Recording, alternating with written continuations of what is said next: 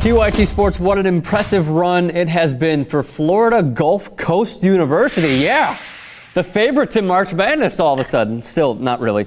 We have Adam Fisher of the Naples Daily News. Firstly, they beat Georgetown, just the 7th 15 seed to do so. And then after that, I had a very good feeling that they would beat a San Diego State team that, in my opinion, overachieved this year. They took care of business against Jamal Franklin and the Aztecs, the first 15 seed to reach the Sweet 16. It's an unprecedented run because they've only been eligible for the tournament for 2 years.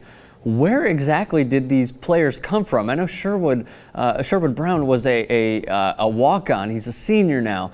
And a lot of these players just hit their growth. I mean, Fieler was a point guard in high school, and now he's 6'7". Where did these guys come from? Well, it's interesting to look at them, and it starts with their coach, Andy Enfield. His background is player development. He worked as a shooting coach for the Milwaukee Bucks, did some consulting, and player development is kind of a generic term, but whatever he's doing, it's working. You know, he's got Brett Comer, one of the best point guards in the tournament right now, and he was just an average kid coming out of high school. He did play with Austin Rivers in high school, so that really helps your point guard numbers. But Sherwood Brown, no one else recruited him. He said this past week, I came to FGCU because I had no other chance or no other places.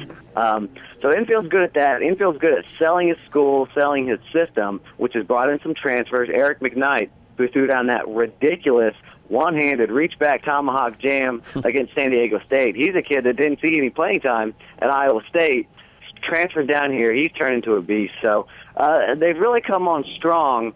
And you mentioned the losses. Not only did it take time for these guys to gel, but you see them play, they're having fun. They got nothing to lose. These guys are just regular Joes until 5 days ago. You know, you see them in the gym. Like I said, they got the outdoor courts. They walk around, and, you know, it's been kind of amazing for them. They try and go get lunch, and people are coming up to them, shaking their hand, and talking to them about the tournament. I mean, they're loving it, but as far as I can tell, they're keeping level heads. They're laid-back guys, and that's really going to help them out. You were talking about Coach Enfield. I want to get back to him. He was an assistant at Florida State. He has his own company. Obviously, he's not the CEO of that company. It's called Track Manager, which is a software contract management company in healthcare, which is valued at over $100 million. He has the model wife that we all know very, very well now. Basketball consulting business, which, as you said, is in skills development. You know, he's an entrepreneur. He was hired at March 31st of 2011. At Johns Hopkins, he scored over 2,000 points.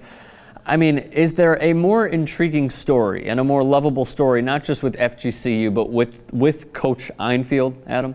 No, everybody's eating up this Enfield story. You know, everybody's calling him the most interesting man in the world. Everything he touches turns to gold. Every part of his life he's had success in. You think he'd be, you know, this mega star that keeps his nose in the air. He's the most laid-back guy until they got to Philadelphia. He was still answering his calls from me, from the local media. I'm some Joe Schmo at Naples Daily News, and I call him direct on his cell phone. He answers the first ring. So laid-back guy, always smiling, as you can see, just loving it. He's appreciative of what he has, but he's also earned it. Sweet 16, Cowboys Stadium against the University of Florida. I know that people were saying, "Oh, it's an interstate rival." I mean, like, when have they played before? Yeah. I don't honestly know. Have they played before, by the way, Adam? I don't think they have. They played, and I didn't know this either. They played in 2008-2009 season, and Florida beat them by 34 points. Okay, so I guess that could leave a sour taste in some people's mouths.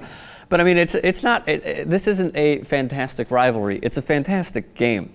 And the fact that this 15 seed coming out of nowhere, it seems like, you know, grabs people's attention. They get the crowd involved. They're having so much fun on the court. They play with this attractive swagger that people just eat up. I mean, like, look, let's get down to it. Do you like their chances against Florida? This is a very good team. They have the coach. They have the players. They're very disciplined. Do you like their chances against the Gators?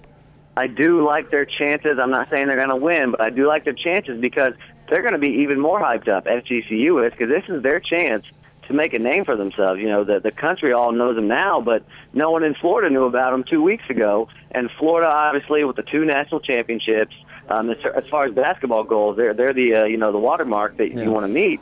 And this is their chance to put a stamp on it. They've already beaten Miami. That was big for them, but Miami's not a huge basketball power like Florida is. So these kids are going to be hyped up, especially, Brett Comer, Sherwood Brown, two kids that are from the Orlando area, not too far from Gainesville, that were overlooked by the Gators. I mean, heck, all these guys were overlooked by the Gators, so they're going to be hyped up. Although I think it will kind of fire up the Gators more because they're not the talk of the story. They're the number 3 seed, Yep. and they're dreaming of the Final Four, and no one's talking about them. They're talking about this tiny other state school down 300 miles away. So I think the Gators are going to come out fired up as well. I'm really looking forward to a good matchup. A lot of people are critical of FGCU, not necessarily the way they play, but their antics on the court, their antics on the bench, the chicken dance. Sherwood Brown with his tongue out, going to the fans, them celebrating instead of shaking San Diego State's hands. What do you make of all of them being so critical of the Eagles? Well, I get it. I see how, from an outsider perspective, it looks a little cocky. It looks like they're rubbing it in the face. But as you said, this isn't the Heat.